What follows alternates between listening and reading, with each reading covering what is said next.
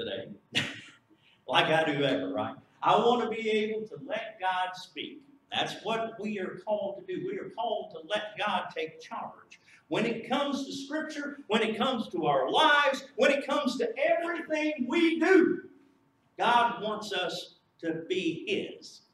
Simply put, we are in a situation this day and age where people don't want to continue preaching and teaching the Word. A lot of people are scared of what might happen if we go and preach and teach the Word. I don't want that for you or for anyone else. I want to be able to assure you that God is with us, and we need to be firmly rooted in God's Word today and tomorrow and throughout until we go to be with Him. And so that our children and our children's children can continue praising His name and lifting up His name and His Word. Because, folks, like we talked about last month, we went through Restoration Month last month, where we talked about the history of the Restoration Movement and talked about all the details and all the slogans and everything that entailed, and how biblically those are centered in God's Word. And I said we need to be people of the book. Boy, do we ever need to be people of the book today.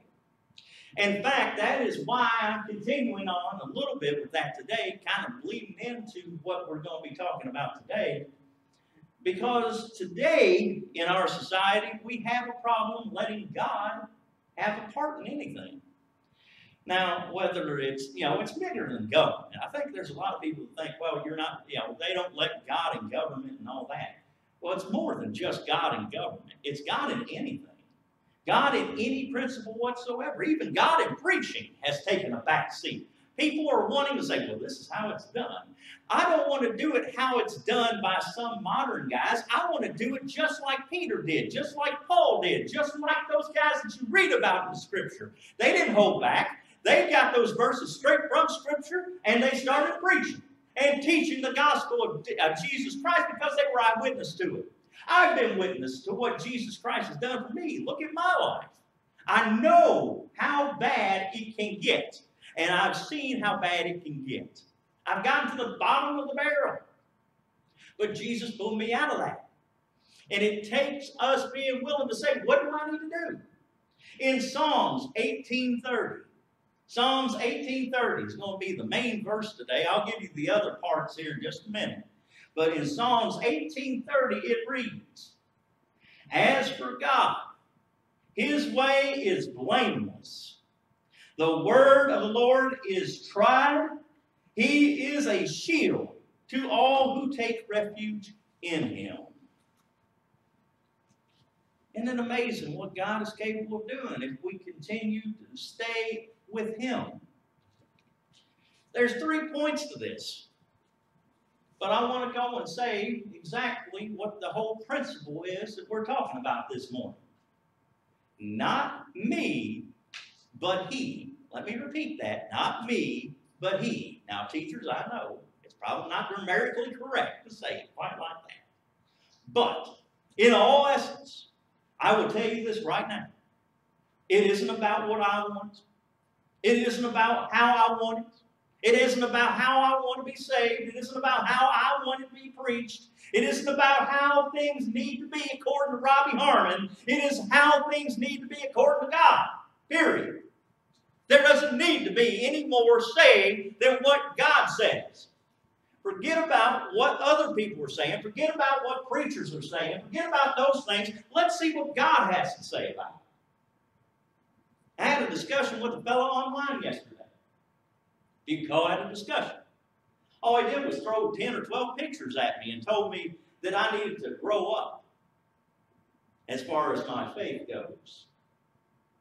While going and shooting his argument in the foot with straw men and all those other ideas and principles that these guys who don't believe in the Bible use. I look at them and I say, guys, I love you. And I want to encourage you and I want to pray for you.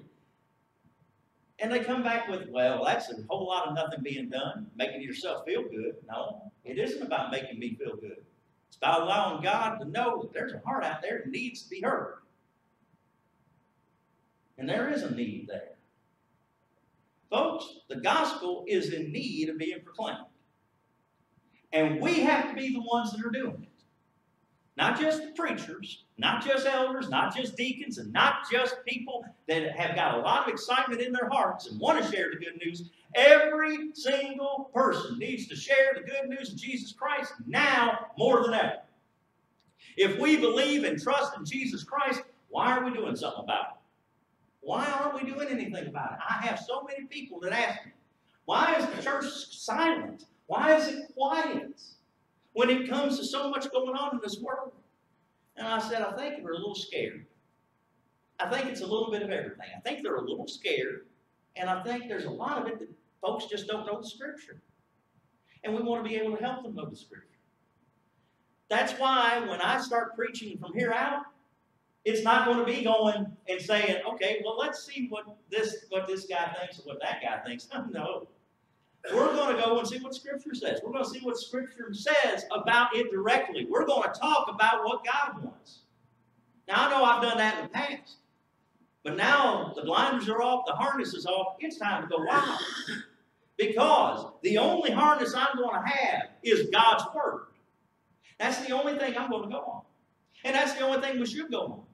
Why do I say that? Not my word, but His. That's why. Not my word, but His. Because God's word's where it's at. I've got guys that are all over the place when it comes to Scripture. They'll go and they'll pick something out here and pick something there and pick something there and throw this out and throw that out because I don't need that. That'll offend somebody. That'll hurt somebody's feelings. We have the wrong definition of what love is. Love is what Jesus did. Now, a lot of people look at that and say, yeah, He loved us enough that He died on the cross for us. Oh, no. More than that. He loved us enough to tell us the truth. And not to be ashamed of that truth. He said, guys, I'm here to help the lost. We need Jesus to show us the truth. Romans 1:16 says, for I am not ashamed of the gospel, for it is the power of God for salvation to everyone who believes, to the Jew first and also to the Greek. Well, what does that mean? It's simple. Paul ain't afraid. Paul ain't scared. Paul ain't going to back down because somebody says, well, I'm offended. I don't want to believe in that. Forget that. Because if we've got God on our side, we don't have to worry. If we've got God's Word behind us, we don't have to worry. If we've got God living in us, if we've got God alive in us, and if we're preaching and proclaiming the gospel as it is written right there, then we don't have a fear to worry about. We don't have one thing that can hold us back except ourselves. And that's what we do. We go and we pull ourselves. We kind of hold ourselves back because we're afraid we might say something wrong and we might do something wrong. Oh, what if I tell somebody wrong? That's why we study. That's why we get involved in the Scripture. That's why we talk to one another. That's why we have Bible study. That's why we do all these things. It's because we want to be ready. It's why we have Sunday school in the morning. Sunday school is important. And it's not important just because, well, Robbie said we need to be in Sunday school. No, I say we need to be in Sunday school because we need to be studying. We don't need to be thinking, well, I can get away with that. I know enough Bible to be dangerous. No, I don't know enough Bible. I don't know enough Bible. I want to know more. And the only way I'm going to get to know more is if I actually go and study what God's Word says. That's the only way I'm going to know more. And that's why it says in Romans 10:17, for I am not ashamed of the gospel. That's why it says in Romans 10:17, so faith comes by hearing, hearing by the word of Christ. Hearing by the word of Christ. That means I've got to be able to get studied so that I can communicate to you guys and to the rest of people that are out there wanting to hear the good news.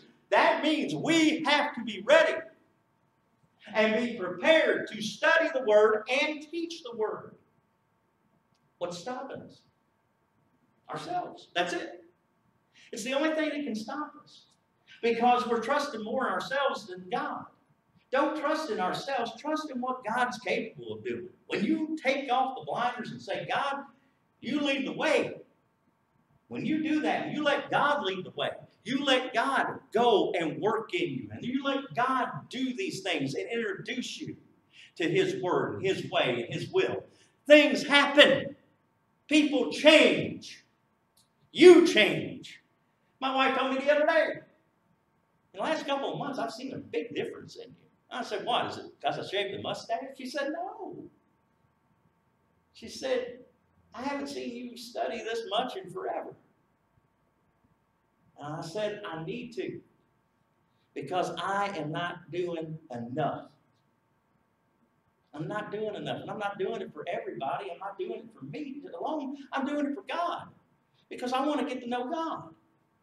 God is not some invisible fake friend that's out there. God is real. And God is there for us. And He wants to have a relationship with us. But where do we start with that relationship? Well, first thing we have to believe. We have to believe that what we're reading is true here.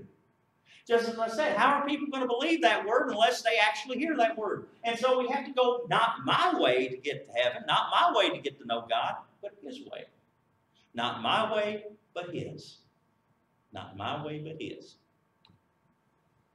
Hebrews 11, verse 1 says, now faith is the assurance of things hoped for, the conviction of things not seen. Verse 6 goes on to say, and without faith it is impossible to please Him, for he who comes to God must believe that He is, and that He is a rewarder of those who seek Him. You notice there's an active part there. This is not something we just sit and think it's going to come to us in time. No, it means we got to get up and do something about it. That's what faith is. Faith is getting up and being active. Faith is getting up out of our seats and coming out of our comfort zone. I'm not comfortable being up in front of people. People say, well, you do pretty good at that preaching thing. You talk quite a bit. You present things and you go and you teach classes and you do this and you do that. If it was me doing it, no, I could not do it. I'd be scared to death. I'd be hiding behind this thing. But that's what God does. That's what God can do. God's put it into our hearts to be able to do what we normally can't. But that He can do. But we got to trust Him. And the first thing we got to do is trust His way. And that means, first off, we have to believe in Him and trust in Him and have faith in Him. Take those first steps out. And then you got to repent. Luke 13:3 says, I tell you no, but unless you repent, you will all likewise perish. Luke 13:3 says that. You want to write that verse down too? That's a big one. In fact, if you want to write that verse down, I'll give you another verse to write down too to go right along with it. Luke 13, verse 5. Luke 13:5. If you want to write that one down, you'll notice something. It's the same as the third verse. It is exactly the same as the third verse. I tell you no, but unless you repent, you will all likewise perish. Do you sense Jesus is trying to tell people something here? Do you sense that Jesus is trying to say something here? That is something that's not being preached in the pulpit at all these days. Now, I'm not saying that in general. I'm not saying that about some of the guys around here locally. I'm not saying that about folks in the state of Kentucky generally. Most preachers are going to read God's Word and be true to it. However, there is a growing movement in this country and outside this country to preach what feels good, or worse, what is completely against what God's Word says. And they'll go and say, oh, you come to Jesus on your terms, and you can believe in Him, and He'll accept you just the way you are because you were born that way. Let me be the first to tell people, no, you are not born that way. The thing you're born in is sin, and it's something you've got to get rid of. How do you get rid of it? Not through me, not through my way, not through prayer, but through Jesus Christ. Through Jesus Christ, by believing in Him and giving yourself up to Him. To repent. That is something that is sorely missing in our churches today. Repentance. When are we going to get over ourselves and say, I have sinned? Folks, I can tell you right now, if the guy was standing in here that I was when I was 26 years old preaching this, I wouldn't blame God one bit if He struck me dead. Because that God knows who I was at 26 years old, knew my heart at 26 years old, and it was not right with him. But if I come in here at 26 years old and told you what these guys were saying here in pulpits around the world today, I'm telling you right now, I should be struck dead. Because I'm telling you, you have to change. God commands it. Not me, God. God himself, Jesus Christ. If you believe Jesus Christ is the Son of the living God, then you believe these words right here. These are his words, twice in the same area, the same paragraph, the same conversation. He says, if you do not repent, you will surely perish. That's not me, that's Jesus.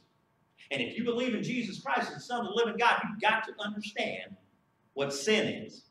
And you've got to understand that you can't run away from sin till the day you die.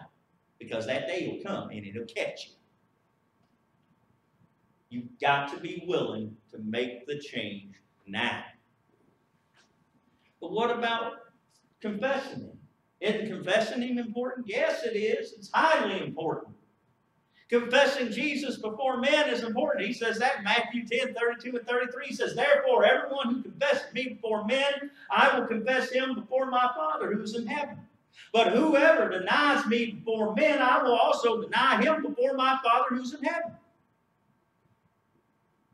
How are you going to trust in God's will and God's way if you ain't willing to go and meet him on his terms?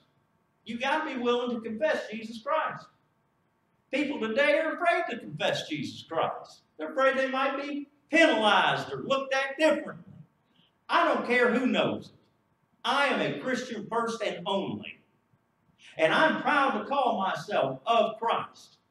And I'm proud to call him not just my Savior, but my Lord. That's what it takes. You see, he's not just your Savior, folks. He's your Lord. He's your Creator. He is your friend, yes. But he is also the one who is Lord of your life. When you go and you believe, repent, and confess his name, you're not going and saying, okay, that's it. That's all I want to do. And I'll take the rest of my life, thank you very much. He's saying, no. You've got to change. You've got to be changed. For you all are sons of God through faith in Jesus Christ. For all of you who were baptized into Christ have been clothed yourself, who have clothed yourself with Christ. Well, what am I talking about there? That's what happens after you confess him.